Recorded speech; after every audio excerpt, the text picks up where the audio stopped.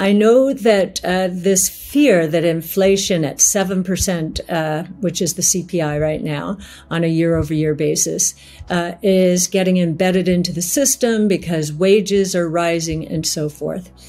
And what we're seeing on the monetary and fiscal front right now is effectively significant tightening already. On the monetary front, we've seen money growth go from 27% at its peak during the coronavirus, the depths of the coronavirus, to 13% recently. But if you look at it a little more closely and in a shorter term time horizon, we're down to 8% growth on a 3-month basis, 6.5% on a 2-month basis. And we believe that money growth will continue to slow quite significantly, especially if the Fed does raise interest rates. Now, we wouldn't be surprised to see the interest rates go up in March.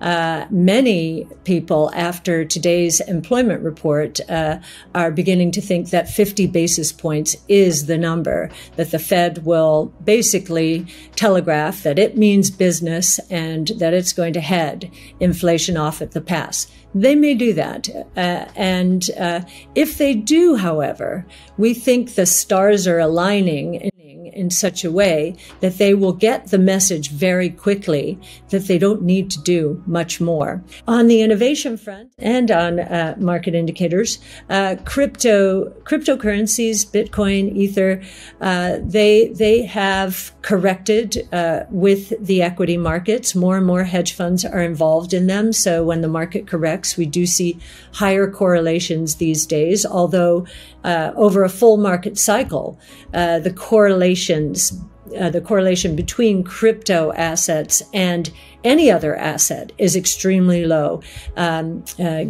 which means for diversification purposes, crypto is a very interesting asset.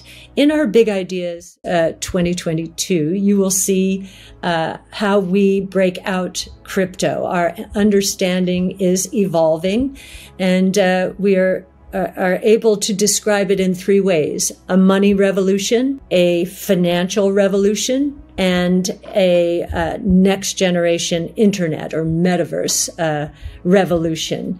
What we are also focused on is that loss of purchasing power is feeding through to retail sales. So retail sales in the all-important December month were down 1.9% on the heels of a 0.2% increase in November. With inflation at 0.4, 0.5, 0.6%, those numbers, that retail sales number would, in real terms, taking inflation away, have been down 2.5%, and in November also down. So consumption is falling. You were also focusing on what companies like Facebook and Amazon are saying. Now, Amazon reported yesterday, its sales on a year-over-year basis were up only 9%. Now, it was up against a very tough comparison. And I think on a 2-year basis, we've still got solid growth. But still, 9% is even lower than the lowest point during the 08-09 crisis, which was 14.5%. True, Amazon is a little bit more mature of a company right now, but 9% I've never seen out of Amazon. And it was facing tough comparisons in the quarters prior to now, and we saw nothing like that 9%. Facebook is suggesting that for many reasons, its sales growth in this quarter will be somewhere in the 3 to 11% range. This is the lowest ever. It's never been in single digits. So Facebook has, we think, some competitive problems, but it did point to weakness in the retail sector, as did Google in its report. So consumption accounts for roughly 2/3, a little more than 2/3 of the U.S. economy. Retail sales are mostly on the goods side, so that's about 1/3 of total consumption. The rest is services. So we look to the consumer sentiment surveys to give us a sense of where we're going from here.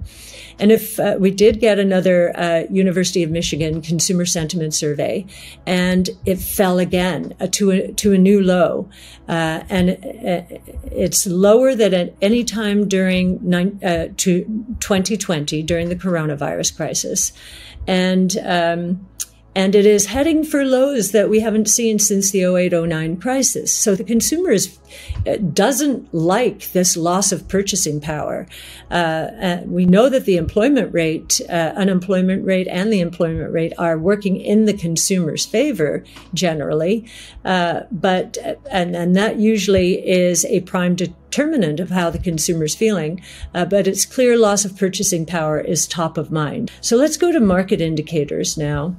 Equities, as you know, they did move to an all-time high, but the internals of the market last year were not good. They were, I think I mentioned on the last In the Know that the ratio of new lows to new highs was as high as it's been since 1999. And in 1999, it was the value stocks that were hitting new lows as everyone was racing into the internet. In this last year, it has been our kinds of stocks that were hitting new lows as value stocks were hitting all-time highs. And as you know, the right thing to have done during the late 90s, when that ratio behaved that way, was to move away from the new highs into the new lows. And I think the same is true today. And I'll just give you a sneak preview of what may happen here. You know, I was very interested after Ford said that the demand for its F-150 Lightning EV was so much stronger than it expected, its stock exploded. Now, I want our auto manufacturers to be very successful in the EV space. But to see its stock jump to highs that it had not seen since 2000 is a sense of what I just said. What that move said to me is, oh my goodness, investors don't understand that 97 to 98% of its sales base is gas-powered cars, and we believe that the shift toward electric is accelerating here. Oil prices being one reason, but also lower prices being another as battery costs come down. So I found that very interesting in the context of the juxtaposition of the late 90s against today.